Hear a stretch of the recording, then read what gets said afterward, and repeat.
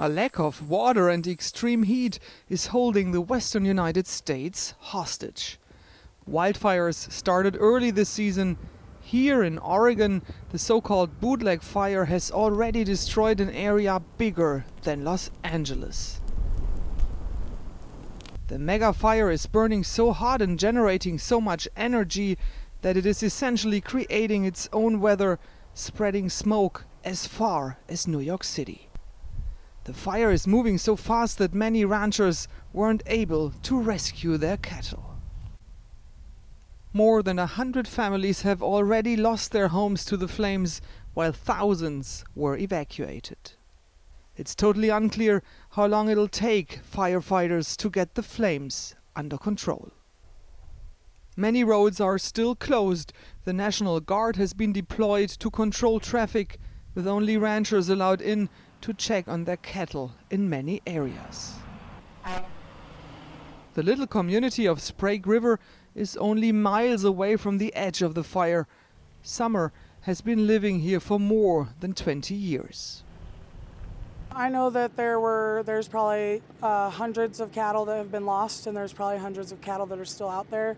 The Janes lost a bunch. The Yamsey Ranch up Joe Jane, they lost some. The Gallaghers out here at Whiskey Creek Ranch, which are like my family. The fire department put out information signs in the whole area to keep people updated. Brent and his wife just moved here to start a life as farmers. This fire has been much bigger, and seeing the clouds from it and just seeing the containment line only be about this big right here for days and days and days, it's been a big one. But when the wind blows that hard and the fire's that big, it's kind of hard to stop, especially with this dry. But I know that they're rationing groundwater all around here too. Farmers that are newer to farming, it's on a first come, first serve as far as how long you've had your well and how long you've been using it. Year to year, it is becoming clearer. Access to water is defining who will be able to survive in this area and who won't make it. And it is already a reality that there is not enough water to meet the demands. Scott Soyce is a father of 3 and a third-generation farmer within the Klamath Basin, a huge man-made irrigation system. We don't want to see bloom in the alfalfa like this. This is a crop that's under stress. And it's under stress because we can't get enough water to it. We're trying to take a very limited groundwater resource, and we're trying to spread it over a lot of acres to try to keep our perennial crops alive. Scott's 400-acre farm is at an elevation of 4,000 feet. Besides alfalfa, he's growing onions, peppermint, garlic, and horseradish. I'm not willing to stand aside and roll over for this. I'm willing to fight for it because it's disrespectful to my dad and it's disrespectful to my grandfather, and it's honestly not right for me not to give my children the opportunity to raise their family here and to have their kids have the opportunity to farm. That's my responsibility, and that's why I don't walk away from it.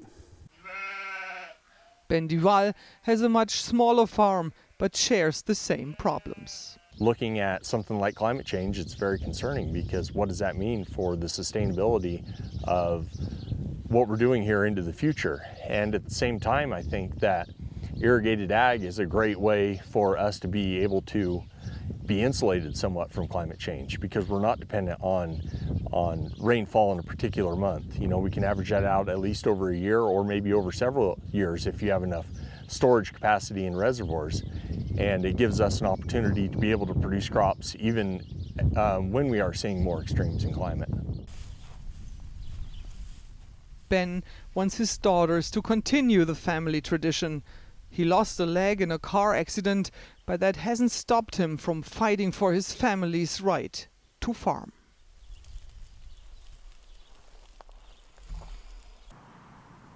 The fight for water has already mobilized some farmers who set up a full-time protest next to the channels that regulate how much water they are allowed to access. We're just here trying to educate people, trying to get them to stand up and take their water. I mean, it's our water. I mean, we either got to take it and stand up and get it, or we're going to lose it. We're going to have to forcefully take it, and we're going to have to get the sheriff or somebody's going to have to come help us, and we're going to have to take it and get it flowing, or we're not going to have water here. This is the very place where officials decide how to divide the water. Do they divert it to farmers for their crops, or do they keep it in the lakes and rivers on native lands? With too little water and the extreme heat, fish species which are central to the diet and culture of local native tribes are endangered. All this biomass that we see here, and by the fall all this will have decomposed and resulted in the death of all the young of the year fish. Alex Gonya is a biologist who is monitoring the quality of the water and the status of the fish population for the Klamath tribes. In the short term, there's not much we can do about climate change. However, we can alter the water quality in a positive way. That means fencing cattle off of streams, not adding any additional phosphorus to the system, and allowing the aquatic ecosystem to heal itself, begin healing itself. Nature is amazing at doing that, but first we need to remove the human pressure from the system. The things that the Native American tribe, the Klamath tribes here value, have been largely completely disregarded during the settlement process, and it continues to be almost completely disregarded in terms of striking a balance between the ecosystem, the values of the tribes, agriculture, and the treatment of the landscape in general. It's been extremely one-sided. Don Gentry is the chairman of the Klamath tribes. They have been living in this area for thousands of years.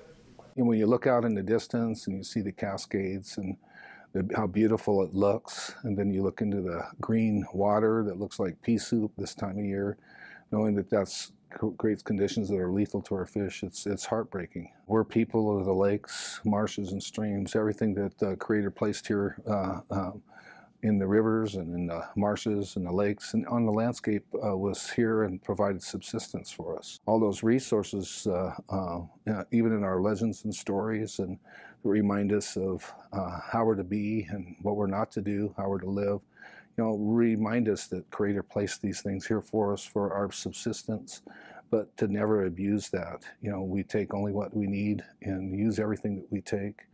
We're stewards, you know, and we're a part of things. Definitely concerned about violence and you know, just the continued racist-based marginalization of who we are and you know, what those fish mean to us. We're portrayed as not being as important as other folks that generate a lot of money through agriculture. There hardly seem to be any possible winners in this war over water. But there will be many losers if the climate crisis isn't stopped. Charlotte Seus, whose father could swim in this lake, might be one of them.